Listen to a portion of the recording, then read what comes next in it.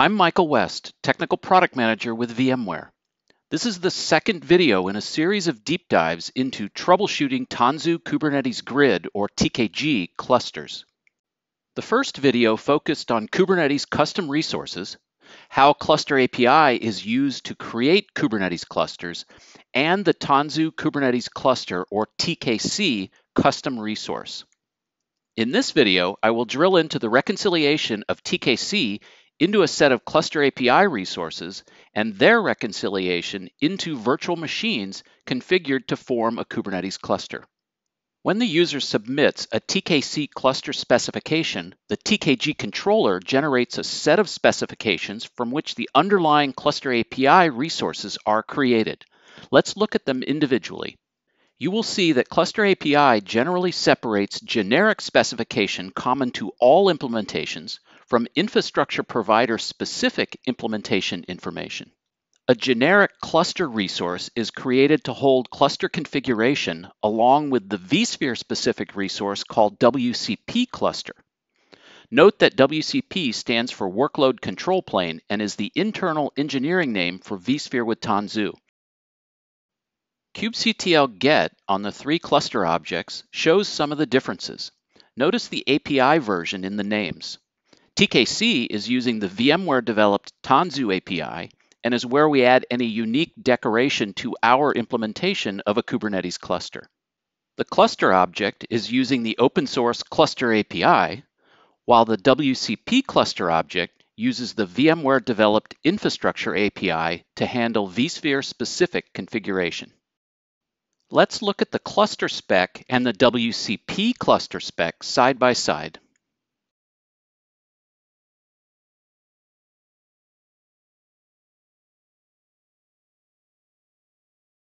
The cluster spec holds network configuration and references to other resources that will provide additional configuration.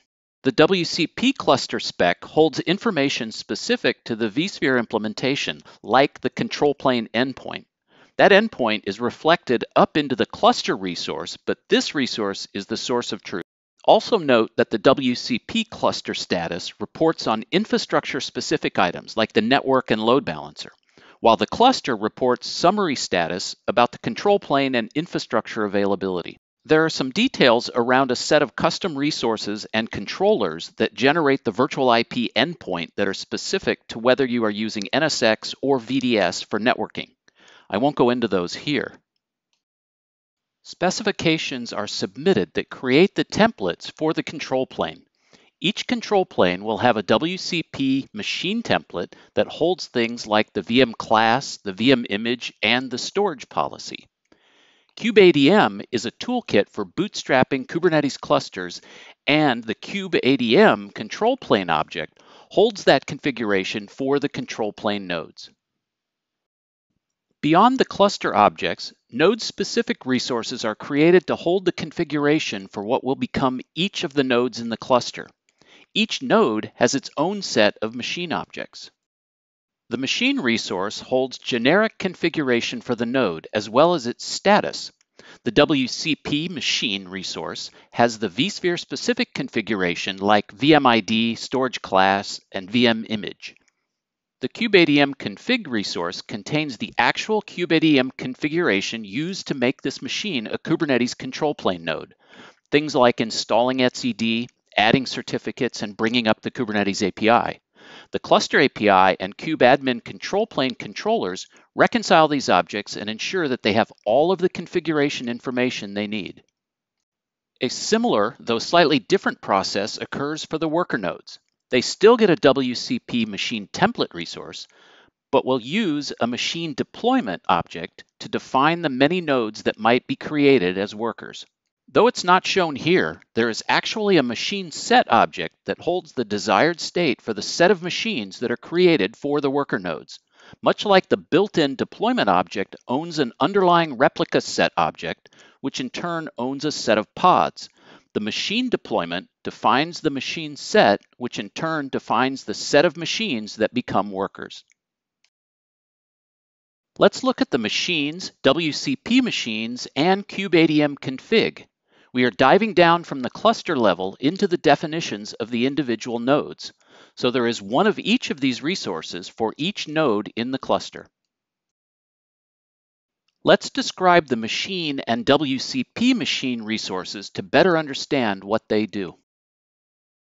Within the machine spec, we see that the infrastructure will come from the WCP machine and that the VM will be bootstrapped into a Kubernetes cluster node through the kubeadm config. Notice that the status is tracking the creation milestones for the machine. The WCP machine spec defines the VM class, image name, provider ID, and storage class that will be used to create the VM. The status will hold VM details as the provisioning occurs.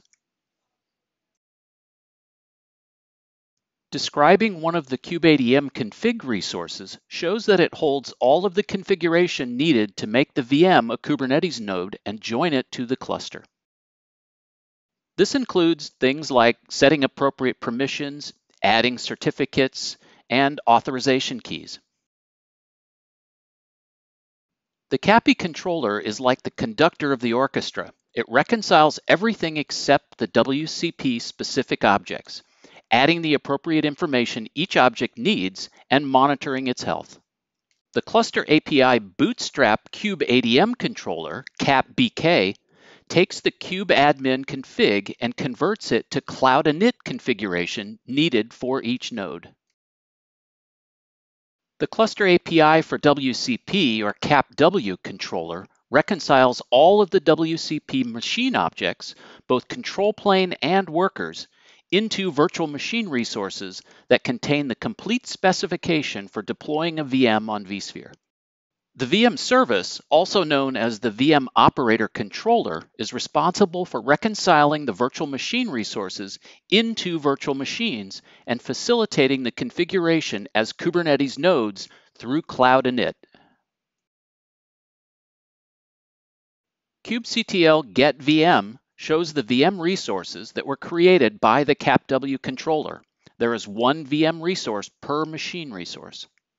Describing the controller VM shows that the specification contains everything that the VM operator controller needs to build the API calls to vCenter to create the virtual machine.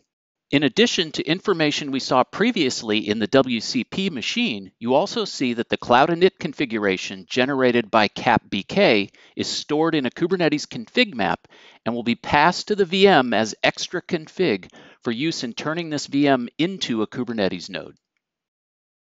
This hierarchy of custom resources might seem overwhelming, but the good news is that most of your troubleshooting involves a small subset. In the next video, I will look at basic troubleshooting steps and walk through some actual troubleshooting scenarios. Thanks for watching.